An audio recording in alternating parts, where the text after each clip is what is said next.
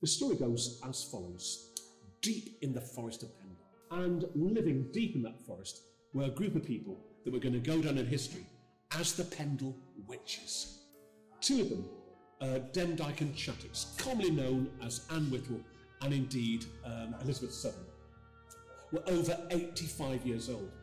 In those days, life expectancy, if you were lucky, would be 35. These two women had somehow defied the laws of nature. Now, our story starts from a place called Malkin Tower. Living there was Elizabeth Southern, commonly known as Demdike, with her daughter Elizabeth Devise and her three children, James, Jeanette and Alison Devise.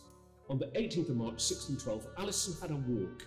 She walked along the length of Pendle Hill, through the forest glades, and there she came across a Halifax peddler called John Law, and he would go from village to village, selling his wares. He was a great source of information, like a walking newspaper. He met young Alison Devise beneath the shadow of Pendle Hill on the Combe to Chawton Road. Alison begged of him, "Oh, please, sir, just a few pins, sir, to pin my clothing together. Get away with you. I'm not taking your pack off for you, lass. You've got no money." According to John Law, the Halifax peddler, this huge black dog came out of the forest of Pendle with snarling white teeth and glowing red eyes.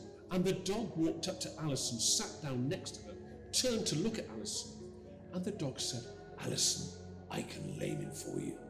Let him, she screamed. Law felt this terrible pain in his left arm and left leg and collapsed in agony. He lay there for a good 5 hours. The kind people at Combe could see him. They got a stretcher team together and they carried him into an old alehouse called the Greyhound Inn. And as Law's voice returned, he shouted, "I've been cursed! There's a witch in the forest, a young lass with a dog, I swear to you. The dog talks, she's in league with devil. Send letters back to my family, tell him what's happened to me." John Ebrington wrote letters back to Halifax, and John Law's eldest son, Abraham Law, received the first letter. "Me father's in trouble, better go and collect him." He set off from Halifax, arrived in the Lancashire town of Combe, and walked into the Greyhound Inn, and saw his father in a twisted and contorted state. "Father, you look terrible, man, what's happened to you?" "Abraham, I've been cursed. There's a witch in the forest, a young lass with a dog. I swear to you, I heard the dog talk, she's in league with devil. Want you, lad, to go and find her, bring her here, reverse the curse, lad. I can't do my left arm, my left leg, I'm in pain, lad." Abraham set off and walked deep into the forest of Pendle. Hammered on the door opened, and there was James Devise, Alison's brother. "Can I help you, sir?" "I want to see Alison Devise. My father wants to see her." "She's in here, sir." Alison came to the door. "Right, lass, you're coming with me." She protested her innocence, but was dragged from the forest of Pendle, down into Combe and into the Greyhound Inn, where she made contact with John Law, who looked up from his sick bed and shouted, it's you, you're up witch. You cursed me, lass, didn't you? That dog you had. I heard it talk, you're in league with devil, it talk, lass." Alison, on bended knees, with tears streaming down her cheek, begged and begged forgiveness. She had no idea. She just admitted to a state capital offence of witchcraft. She had no idea, but that's what she'd done. Strange enough, John Law, the Halifax peddler, was about to forgive her, but not his son Abraham. "Oh no, we'll have you for this. I'm gonna go and get magistrates." The local magistrate was called Roger Noel, and he was gonna play a very, very important role in the prosecution. First of all, he came from Reed Hall, Burnley, a lovely building. He was in charge of the whole of the Forest of Pendle region. He was also aware of King James's paranoia towards witchcraft, and he also had his own version of demonology, which the king encouraged every magistrate to read. He also knew if he could incriminate young Alison Devise, he was going to curry favour with none other than the King of England, King James personally. So Alison was arrested, brought to Reed Hall, where she burst into tears for the second time inside 24 hours and admitted to witchcraft. But she gave Noel a lot more information. "Begun with a Demdike. She's a witch. So's Bessie Chattox and her daughter Anne Redfern. We have these dogs, sir. They're our familiars." "Familiars," said Roger. "Yes, sir. Tib, Ball, Fancy, Dandy. These dogs gave us special powers, sir. They came to all fours at different times of our lives. and said, look, we can give you special powers. We just need to take your souls and suckle from your flesh. We have marks on our bodies, sir, where they'd suckle off us, sir. Noel was not scared. He was actually delighted. He knew he was going to curry favour with the King of England, so therefore he gave orders to the sheriffs of the forest to arrest Demdike, Chattox and Redfern. They were brought to Reed Hall, where they met young Alison, and this huge argument erupted. The four of them blamed each other. The whole blame went around the table, this way then that way, and in doing so, Noel was delighted. The four of them admitted to witchcraft, but also to grave robbery from Newchurch and Pendle, to taking hair and teeth from corpses and making what they said were clay pictures of human beings, selecting a victim, crumbling the clay picture over a fire, and people were dying, not necessarily straight away, but in some cases many years later. But the four of them admitted to witchcraft. The four of them were sent over the beautiful Trough of Bowland into the city of Lancaster and into a horrible deep underground dungeon called the Well Tower, which is situated at Lancaster City Castle. It's still there to this very day. There in total darkness, they are chained to the floor in the clothes they've been arrested in, lying in their own waste for weeks after weeks. You can imagine it would have been a horrible position to be in. In the meantime, deep in the forest of Pendle, at Malkin Tower, this little stone cottage, Alison's mother, Elizabeth Devise, is very concerned about her daughter, but even more concerned about her mother, Elizabeth Southern, commonly known as Demdike, and she organises, according to Thomas Potts's book, what's called the Good Friday Meeting at Malkin Tower, the great gathering of the witches, as it was called in the book. There, Alison's brother James slaughtered the sheep. They dined on fresh mutton. They got a large cooking vessel called a cauldron, apparently. They lit a fire beneath the cauldron, and the black soupy liquid inside began to bubble and steam.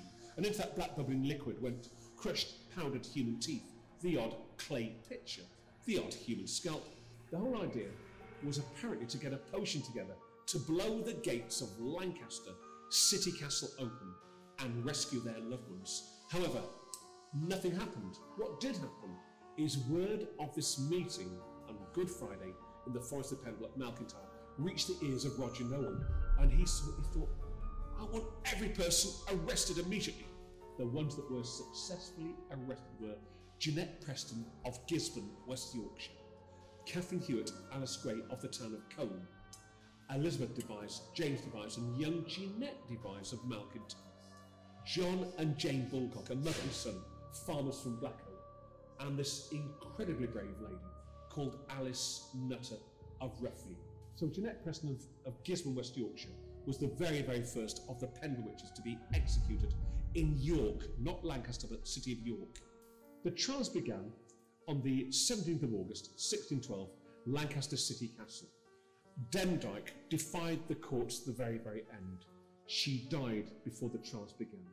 According to Thomas Potts's book, she admitted to witchcraft and admitted to making these clay effigies and having a dog called Tim that came to her and gave her special powers. First person brought into the cells was Bessie Chattox, in a terrible, terrible state of health. She was called Chattox because her teeth chattered with fear. She was described in the book as being a skeleton in rags, and she must have been a very, very pitiful sight, seeing daylight for the first time in 4 months. She was found guilty of the murder of 5 local people by witchcraft, some dating back 18 years before her arrest. She made a plea of guilty and was found guilty of witchcraft. Her daughter Anne Redfern was then brought in. She was found guilty of witchcraft. James Devise was brought in, and James actually self-incriminated himself. He even helped a sheriff of the forest apparently dig up a clay picture in Malkin Tower and admitted to witchcraft. Young Alison Devise was convinced that she had indeed lamed John Law, the Halifax peddler. John Law was brought into court, and the court said to John Law, to Alice, could you reverse the curse? Only my grandmother can do that, apparently, sir. And she admitted to witchcraft. Along with Catherine Hewitt of Combe, she admitted to the murder of Anne Foles of Combe by witchcraft. However, this is where the story takes a very, very sinister twist. In court that day was John and Jane Bulcock, a mother and son from Blackburn, farmers, and this incredibly brave lady called Alice Nutter. The 3 of them were hard-working people, actually. In the case of John and Jane, they had their own farm. and they'd been complaining about land disputes. They'd seen Roger Nowell about land shrinking, and he said, well, I'll look into it, and never did. Alice Nutter came from Roughlee. She was a very, very wealthy lady with a husband, and she too had complained about land disputes, and he'd just swept it under the table. However, Alice made the very, very brave decision of going to Lancaster City Castle. Now, in 1612, women were not allowed to possess a brain. It was believed by some men that women didn't even have a brain. And when it came to male chauvinism, women suffered terribly in this country. They had no rights whatsoever. Alice had asked her husband to look into the land disputes at Lancaster, but he was too scared to go, so she went by herself. And she walked into a court session to the words of, "It's a woman! A woman! Get her out! It's a woman! A woman! Get her out!" She grabbed hold of the furniture, but she wouldn't let go. The judge said, "Well, let her have her say." And in one day she won all her land disputes, but in doing so, she really annoyed one man in the court that day, Roger Nowell. He thought, "This woman has gone over my head. So is John and Jane Balcock. I need to get rid of them. How can I? I know I can kill 2 birds with 1 stone." He had his trump card up his sleeve. He picked young Jeanette Devise up and put her on top of the table. The jury could see her quite clearly. And she shouted to the jury, "Me grandmother's a witch. Me mother's a witch. So's my brother. So's my sister." Her mother shouted, "Stop it, Jeanette. You don't know what you're saying. Stop it." "Have my mother removed from the court. She's upsetting." Then Roger Nowell said, "These 3 people here, John and Jane Balcock, Alice Nutter, were there at the Good Friday meeting at your home, Malkin Tower, in the Forest of Pendle on Good Friday." "They were, sir." Look, a shock came across their faces as they realised they were being incriminated for witchcraft. And she made a plea of not guilty, said, "I don't know these people." She's a modern term. John and Jane and Alice Nutter, they went to their desks completely innocent of the crimes against them, and they were the only people that made pleas of not guilty. This story is so intriguing. The only window we have is Thomas Potts's book, but when you do read that book, it seems very, very one-sided. It seems very one-sided. Were the accusations fabricated? These people were certainly peasants. They wouldn't know what day it was. They wouldn't be able to read or write, and they may have agreed to being witches to appease Roger Nowell. On the instant they'd be released. That is sheer speculation. We'll never know. But for me, the real hero is Alice Nutter, and she, for me, is a marvellous heroine.